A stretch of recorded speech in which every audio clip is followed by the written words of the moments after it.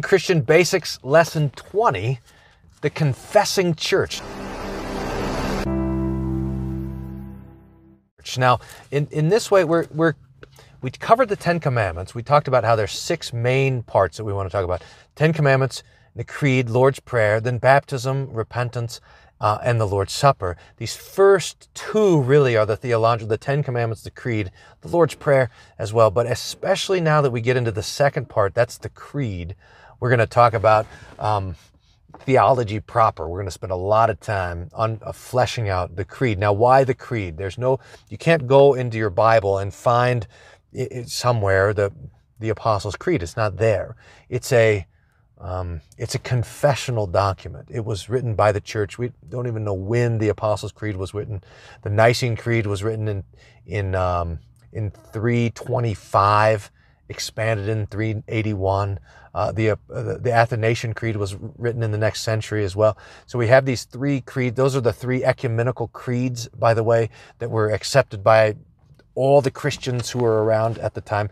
But why are we using the creed instead of the Bible? I suppose in some ways we don't have to. You could use a book of the Bible or use particular verses or put verses together like this. But that's, in a way, what the creed is. It takes the major works and acts of God and it puts them all together, especially against the people who were fighting against it at the time. So we're going to use the Apostles' Creed, which is the simplest creed. Sometimes it's called the baptismal creed, to look at God, the Father, and his work of creation, the Son and his work of redemption, and the Holy Spirit and his work of sanctification. And that'll be the outline. But what do we say to those people who say, well, why do you have creeds anyways? I thought you taught that the Bible alone is your only source for rule and norm. Well, first of all, if any part of the creed was contradicted by the Bible or not clearly taught in the Bible, we should throw it out. But second of all, the Lord's church is always confessing the truths of the Scripture against error.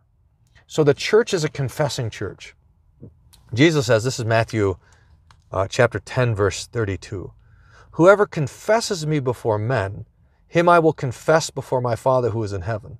But whoever denies me before men, him I will also deny before my Father who is in heaven. So Jesus puts his church in the world to confess his name, to confess his truth, to argue against the errors that come around, and to say those things that are true. If we didn't confess Jesus, if we didn't confess the truths of the Scripture, then we wouldn't be the Lord's church. We wouldn't be doing everything that the Lord has set us in this world to do. So when we make a confession, a creed, or a creedal statement or something like this, we're doing what the church does. We're saying this is what's true, and we accept it, and this is what's false, we reject it. Now, to the Apostles' Creed, so we have the Apostles' Creed, the Nicene Creed, and the Athanasian Creed. All the text of that is in the notes. And if you're looking for the notes, that's wolfmueller.co/basics. You'll find all these videos cataloged as well as a long handout. It's getting longer as we add these things on. But in there, you'll find the text of the Apostles' Creed, the Nicene Creed, and the Athanasian Creed. You'll notice that they get longer and longer. So the Apostles' Creed is pretty short.